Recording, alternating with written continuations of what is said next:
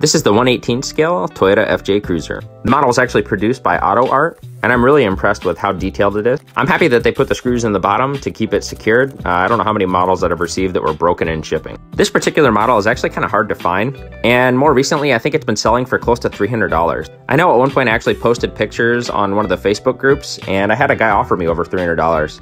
Now, I only have $40 into it, and I was able to find it on Facebook Marketplace. But with all this detail, I just couldn't resist keeping it.